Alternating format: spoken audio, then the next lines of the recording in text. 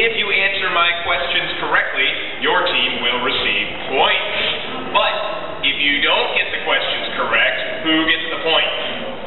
Me. Now, because I work here, I'm going to be the home team. And because you are all visiting us today, you get to be the guest team. So, let's have a little pep rally to start things out. Let's hear it for the home team. All right, good. Well, now let's hear it for the guest team.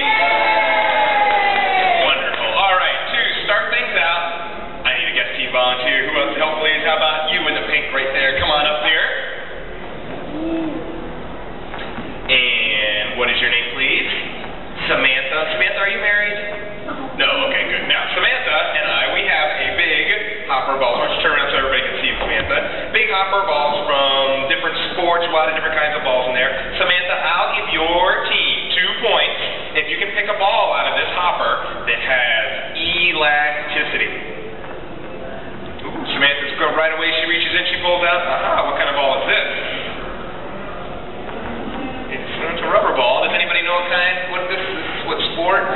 Racquetball, that's right. Now, Samantha, you picked that ball right away, so you must know what elasticity is, right? No. What does elasticity sound like? It sounds like elastic, and we probably all have elastic in our socks or in your underwear. You probably have elastic. And if you have a piece of elastic, what can you do with it? You can stretch it, and when you let go of it, what happens? It goes back into what shape? The shape that it was in, its original shape. Hold on to this for a second, Samantha. Elasticity is the ability for something like a ball to change shape and then to return back to its normal shape. Now, when a ball hits the ground, it'll change shape a little bit, and if it can quickly return back to its normal shape and it bounces really high, that means the ball has a lot of elasticity. If a ball just bounces just a little bit, that means it just has a little bit of elasticity. And what happens if a ball is inelastic or has no elasticity? What's it going to do? It's not going to bounce. It's just going to kind of sit there on the floor. So, how can we tell if Samantha's ball has elasticity? If it does what? If it bounces, hold your ball straight out and drop it. Does it bounce? Then this ball has elasticity. Your team gets 2 points. Let's give her a round of applause. Good job, right? All right. I need another guest team member. Who else out there? How about you, sir, sitting right down your way on the end? Come on up here. And what is your name, sir? Adam. Adam, are you married? No. You know Samantha's not married either? Yeah. All right. Well, Adam, I tell you what. We've got... yeah, go ahead. Hit 2 points. I'm sorry. Yeah, go ahead. Hit 2 points for the guest team. Oh, there we go. You guys didn't tell me to get any scores. So our scores up there. Guest team 2, home team 0. Very good. All right. So now Adam, right? Adam, this time we need you for another 2 points. I need you to reach in and pull out a ball that has... Oh, no, wait. I got to pick out a ball that has internal friction. Go ahead. Oh, he's reaching right in and he pulls out. Aha, what kind of ball is that? Oh, baseball, that's right. Please come to the front desk. Jamina, please come to the front desk. Now tell us, do you know what internal friction is? No. No, of course not. It's a couple big words. What does internal mean? Internal means, what do you think? It means inside. Now, if we cut this baseball in half, would we see stuff on the inside of it? Sure we would. We'd see string and cork and rubber. There's a whole bunch of stuff on the inside. So internal, inside. Do you know what friction is? I bet you can show everybody. Everybody take your hands, put your hands together, and rub your hands back and forth. Rub, rub, rub. What do you feel? Oh, right there. Rub your hands together. Thank you very much. What do you feel? It feels hot. Friction is when things rub together and cause heat. So something on the inside of this that can rub together. Now let's go back to our first question. What was the first thing we talked about? We talked about elasticity. Who thinks that this ball has no elasticity? It's not going to bounce. Who thinks this ball is not going to bounce? How can we find out? Go ahead and take it and drop it for us. Does it bounce? Sure it did. It bounced about 3 or 4 times. So this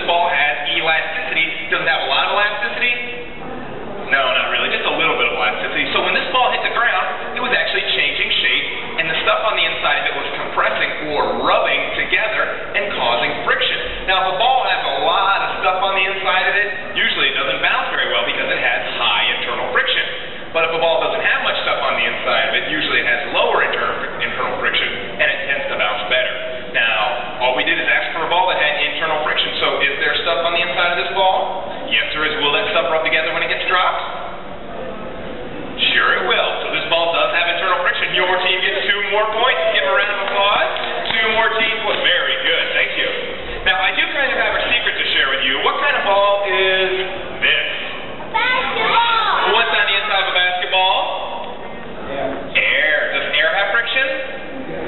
Try to take your hand and rub it in the air. Rub, rub, rub. Do you feel something? That's friction. Is it hot? Air's not hot when you rub your hand through it or on the inside of a basketball. Not much friction. So this ball has low internal friction. Does this have much elasticity? So how well is this going to bounce? It bounces really well. It has high elasticity and low internal friction. And, ooh, what ball is this? A bowling ball. Does a bowling ball have air on the inside? It has a lot of solid material. Does it have much elasticity? How well is it going to bounce? Ooh, did it bounce? Maybe a little bit. Probably more due to the floor making bounce than anything. So depending on a ball's internal friction and its elasticity, it's going to bounce in different ways. Let's take a look at the score. It's 4-0. Let's hear it for the guest team. All right, I need another guest team member. Who else could help us out here, please? How about, you ma'am, right here in the overalls. Come on up here. And what is your name, please? Ashley. Now, Ashley, what kind of ball is this? Is it a tennis ball? And do you know what this one is? What is this? It's used in pool. It's a cue ball. A cue ball, that's right, Ashley. Now, Ashley, the questions are getting tougher, so the point values are getting higher. For 5 points, which ball is going to bounce higher? Oh, Ashley automatically says tennis ball. Who agrees? Who thinks tennis ball? And who thinks cue ball? Oh, we got one vote right there. Okay, well, not enough to win. So, Ashley, why don't you stand right here, turn and face the audience. Now, go ahead, take both these in your hands, and we're going to drop them on a count of 3. So when I say 3, drop them both. Now, would it be fair if I said we were going to drop the ball like this? Would that be fair? No, we're always going to drop them from the same height at the same time. If the tennis ball bounces higher, your team gets 5 points.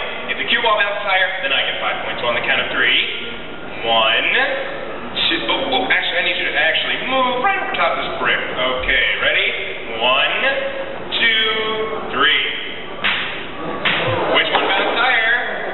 Cue ball, 5 points for the home team. Woohoo, home team. What? Oh, did I kind of trick you folks? Yeah, a little bit. Well, now knowing what you know now, go ahead, stand right here. Which ball do you think is going to bounce higher? Go ahead, take both of them. Now, who thinks that the... sorry. Thank you. Who thinks... Come on back up here. Who thinks that the cue ball is going to bounce higher? And who thinks the tennis ball? I only got one vote for... Wait, wait. We might have a competition here. Who thinks cue ball is going to bounce higher? 1, 2, 3, 4, 5, 6. Who thinks tennis ball? 1, 2, 3, 4, 5. Well, Ashley, we're going to go with your vote. What ball do you think is going to bounce higher? You think the tennis ball? All right, for 5 points. Let's find out. Ready? 1, 2, 3. The cue ball bounced higher. Home team gets 5 more points. Ashley, we're trying to...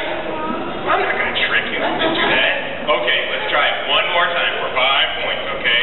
Now, which ball is going to bounce higher? Who thinks the cue ball? Who thinks the tennis ball? Good. On the count of 3, 1. Oh, actually, why don't you move over here? 2. The home team. What? You were right. Okay, let's try it one last time, all right? One last time. Take them both. All right, turn face the audience. Okay, which ball is going to bounce higher? Who thinks tennis ball? Who thinks cue ball? Who would like more information? What information do you want to know? What do you think? What does it matter which floor we use? Yeah, so do you want to know which floor? We're going to use the brick. So which one's going to bounce higher on the brick? Who thinks tennis ball? Who thinks cue ball? All right, ready? And 1, 2, sorry. And 3, drop them both. Cue ball bounce higher. Guest team gets 5 points. Very good. Now, Ashley, is this wood floor hard enough to make the cue ball change shape so that it can bounce really well? No, what's hard enough to make this change shape? The brick. The brick is actually hard enough. It makes it change shape when it returns back to its normal shape. It causes it to bounce. So it's just not the ball properties you need to consider. It's also what the surface is like. Sorry, I had to trick you. Let's give Ashley a round of applause. She was a good sport. But hey, let's take a look at the score. It's 9-15. Let's hear it for the home team. You guys are all happy when you were winning. All right. Well, for this next one, I need somebody big and strong from the audience. Who out there is big and strong? How about this? Let me fix this real quick. How about you way back there in the back, sitting down in the chair, ma'am? You look rather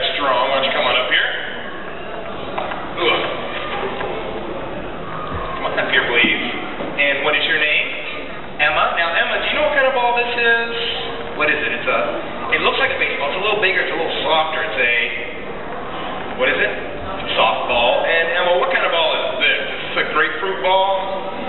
Yeah, it looks like it. How's it feel? Is it lighter or is it heavy? It's heavy. That's right. It weighs about 16 pounds. Big men and women. See how it's a, what is it? Shot put. That's right. See how far they can throw it or put it. This is a shot put. Now, actually, this is an indoor shot put. This is meant for indoor uses because an outdoor shot put is about the size of a softball. It's made of solid metal, but this is used for indoor use. Now, Emma, for 5 points, which ball is going to bounce higher? Stay over here. And what question should you ask first? What surface? Do you want to know which surface we're going to use? We're going to use the wood surface. So, do you still pick the softball? You think the softball's going to bounce higher? You don't? Well, you should probably think. You think so? Don't listen. Okay, you think softball. Who agrees with Emma? Who thinks softball's going to bounce higher? Who thinks shot put? All right, good. Well, Emma, go ahead and take this ball. Stand right next to me. Hold it right out like this. If the softball bounces higher, your team gets 5 points. Ready? 1, 2, 3. Which one bounced higher? Oh, no. The softball did. Guest team, 5 points for the guest team. All right. Ooh, you folks are catching up. I still have the lead. Now, was that pretty easy, Emma? That was a pretty easy question. For 10 points now, I want you to tell me, how can we make the shot put bounce higher than the softball? What do you think, Emma? Drop it on the brick. Who agrees with Emma? Who thinks we should drop it on the brick? All right, let's find out. Now, Emma, you take the softball. We need to be careful this time. Go ahead and hold the softball out. And get a little closer and go ahead and drop it. It bounced pretty good. It bounced right about there. Now, if this shot put bounces higher, your team gets 10 points. Stand back. I don't want this jumping up and hitting you. So stand right there. You go. Good. Ready? Softball bounce higher. Home team gets 10 points. Now, wait a second. Why didn't that ball bounce very good? Well, is it, what's number one at what end? It's very heavy. It weighs a lot. Something that has to either really turn back to its normal shape to get it to bounce really well. Something has to change shape quickly. And did I mention what kind of shot put that was? It's an indoor shot put. If you were indoors, would you want something weighing 16 pounds to be able to bounce when it hits the floor? This shot put is made not to bounce. It has lead shot or like lead BBs and lead marbles on the inside of it. So it has high internal friction and very low elasticity. It's made not to bounce. So, well, I tell you what, I'll still give you a chance to catch up. I'll give you, since we know how tough this question is, I'll give you 15 points. If you can tell me how can we make this shot put bounce higher than the softball? Drop it higher? Well, I don't know if that'll work. We'll do that for free and let's see what happens. Stand way back. Let's see if it's going to bounce. Higher's not going to help. What do you think? What surface could we use? Not a hard surface. Or like what? Like what? Like a what? Oh, a trampoline would be good, but we don't have a trampoline, so we can't use it. My friend has a trampoline. Well, you know what? I think my friend has it. Do we have a trampoline over there? We don't. What's that thing right there? That big. All right, we have a trampoline.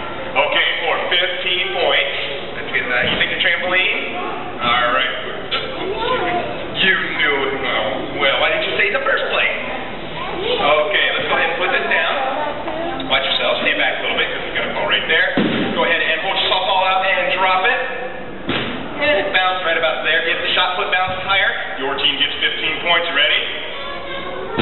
Bounce higher. Shot put bounce higher. 15 points for the guest team. Now tell us, does this ball have a lot of elasticity? No. What has a lot of elasticity? Well, that has a little bit more than this, but the trampoline has a whole lot of elasticity. It can change shape and return back to its normal shape. You did such a good job. Let's give her a round of applause. Thank you. Go ahead and sit down. Thank you. And let's take a look at the score. It's 29-25. Let's hear it for the guest team. Yeah.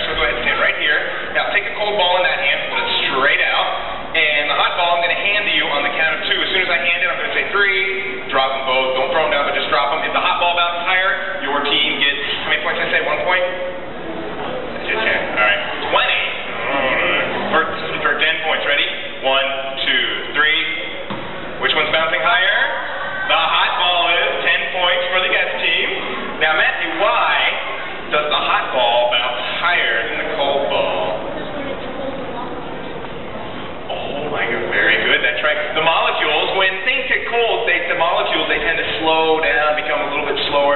And what happens is, what's on the inside of a racquetball? There is not solid rubber. There's air on the inside. And when air gets cold, the molecules slow down. They begin to contract or get smaller. So with the cold ball, it's almost like we've taken some of the air out of it, so it has less elasticity. Now, when air gets warm, it doesn't contract. It does what? It expands or it gets bigger. So with a hot ball, it's almost like we pumped extra air into there to give it greater elasticity. So temperature does make a difference. Matthew, excellent job. Let's give him a round of applause. And the score is now 39-25. Let's hear it from home team. Great. Okay, good. Now, I do have a little experiment I would like to show you. And dealing with temperature. What kind of ball is this? A balloon, that's right. What's on the inside of a balloon? Air. Now, we could make this cold by sticking it in the freezer for about 6 hours. Could you all stick around that long? No. So instead, we're going to take a quick and easy way. I've got some very cold stuff up here, some liquid nitrogen.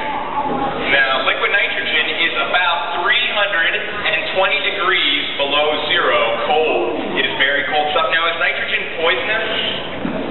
Try this, everybody. Take a breath and let it out. About 78%, most of what you just breathed in, is nitrogen. It's a gas which is all around you, but when you drop it down to 320 degrees below zero, it turns into its liquid state. It's a little bit easier to keep around it. So tell me, what's going to happen if I pour this very cold liquid nitrogen onto the balloon? What do you think? It might shrink. It also might, well, let's find out. This is a freebie. Let's see what's going to happen. Let's see here. Going on, what's happening? It is shrinking. It's getting smaller. The air on the inside is contracting. It's getting smaller. Now, are you folks sure there's just not a hole in the balloon where the air leaked out? Because what's going to happen is it starts to warm up. It's going to start expanding. Look, that's getting bigger. Ooh, and bigger.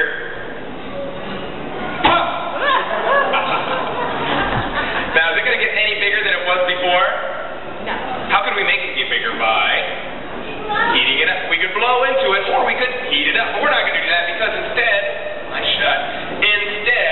on the inside of this container, we also have a racquetball. A racquetball which is now about 300 degrees below zero.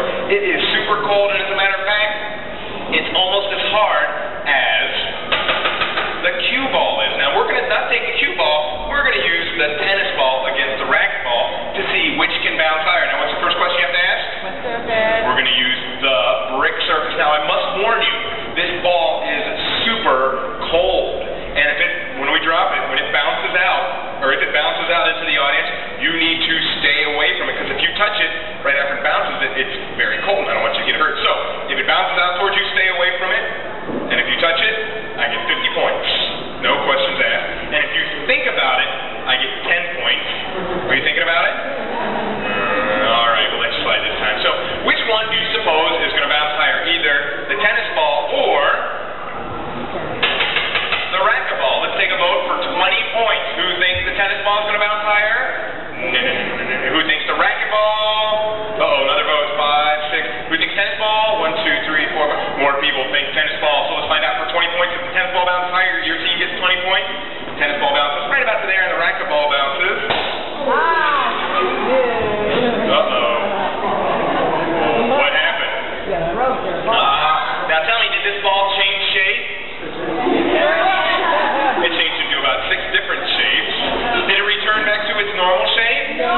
So why did we take away all of its elasticity? Could change shape, could not return back to its normal shape.